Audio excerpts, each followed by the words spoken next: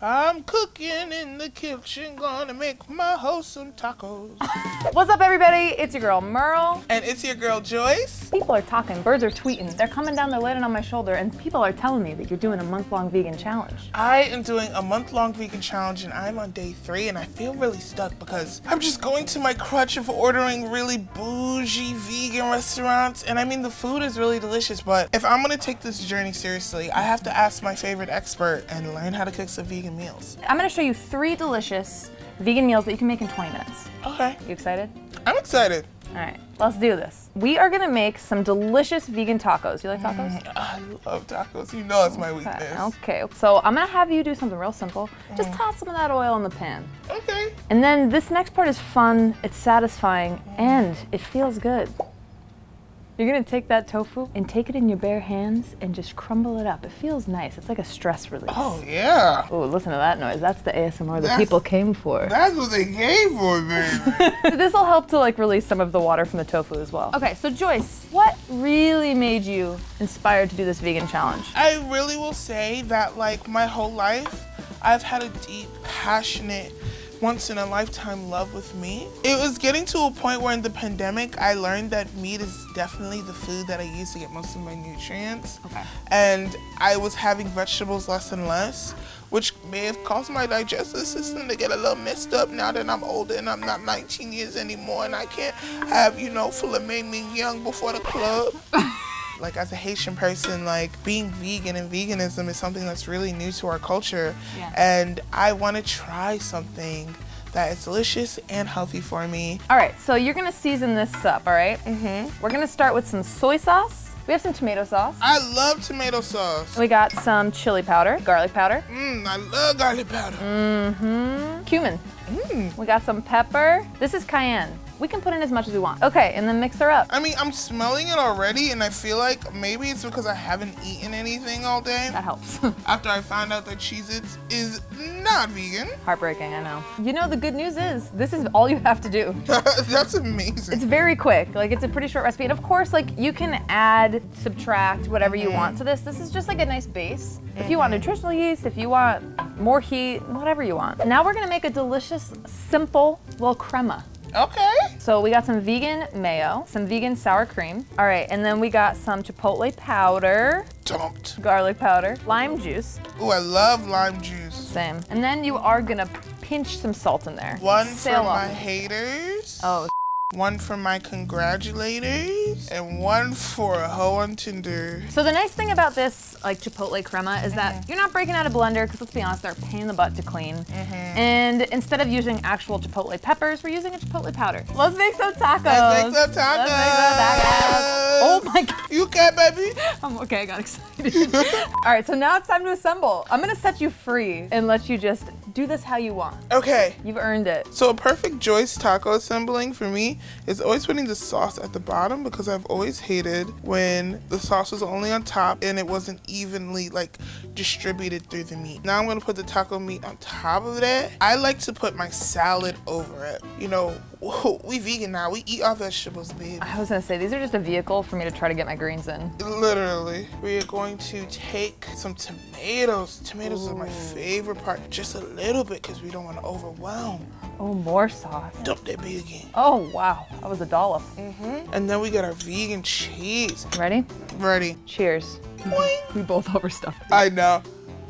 Wow, that's really good. I know. Meal prepping tacos, so smart. Or burrito. On to the next. On to the next. So we're gonna make a creamy one-pot tomato pasta. I'm excited. Super simple. Okay, you just know. Your instincts are kicking in. Just toss the oil in there. It's olive oil. And then we've got some good old tomato paste. And then garlic. You know I love garlic. For the vampires. Robert Pattinson can never make out with me. Why? So sad, oh, he's okay, a okay. vampire. Right. Next ingredient is personalized to you. Okay. We're gonna be using onion powder instead of actual onions, because you don't like the texture of onions, right? But you like the flavor. Don't, but I love the flavor of onions. It's something I get dragged on by my family constantly. Well, now you have a quick fix. That is Onion true. powder. All right, now you're just gonna mix that up. And we're gonna let that cook for about 3 to 5 minutes. So this is what bougie people do? Because I would have dumped the tomatoes in there. They're giving them a little space. You just don't want it to be mushy, just skins floating around, you know? Ooh, that crack, that sizzle, that pop. Oh, damn. Another 3 to 5 minutes. We're just gonna get these so that they break down a little bit, they release some of their juices, and you know, the skins get nice and wrinkly. All right, so I got a question for you, Joyce. What have you been cooking since you've embarked on this vegan journey? Macaroni and cheese. Okay. And then just eggs. That's not vegan. That's not vegan? Just eggs is not vegan? Oh, just eggs. I thought you said eggs. Don't, you almost gave me a heart attack. No, they I paid like $8 for that. Now, we're gonna take a little pinch of salt, pinch of pepper. Salt Bay. Salt Bay who? Literally, Salt J. You, my friend, are hilarious. They could call me Pepper Bay. All right, we got some vegetable broth, and then we have some non-dairy milk. And this is almond milk, I believe. Okay. Okay, and then we have the fanciest pasta I've ever seen. I was about to say, look at, what kind of pasta is this? It's campanelle, of course. Campanelli pasta. We're gonna go ahead and mix that up. We're gonna bring it to a boil, and then we're gonna let that simmer for like 10 minutes. All right, so now you're gonna go ahead and add in some kale, because again, we're just finding ways to sneakily get more greens. Yes. That tastes good. Now that we have the kale in the pot and it's covered up, we're just gonna let that wilt for a few minutes. Ooh, she's wilted. She's wilted, and now this is your introduction to nutritional yeast, Joyce, nutritional yeast. Wow. It smells like nothing. But it's got a cheesy flavor to it. Oh, that's why all the girlies love it. Uh-huh. Oh, yeah, you're really dousing it. Oh, I can smell it. Oh, the yeast is in the air. Creamy, baby. All right, look at this magnificent feast you have made. Literally, we made this together, and I'm so excited to try it. Ready? Yes. Cheers. Cheers. This is so good. Oh, yeah. Do you think you would make this for yourself? And don't worry about my feelings. Tell me the truth. 100%. Yeah? I like it because it's creamy. It has that cheesy taste that I'm obsessed with. It's filling. I feel like one bowl of this, I can still take a nap. There you I'll go. probably poop immediately.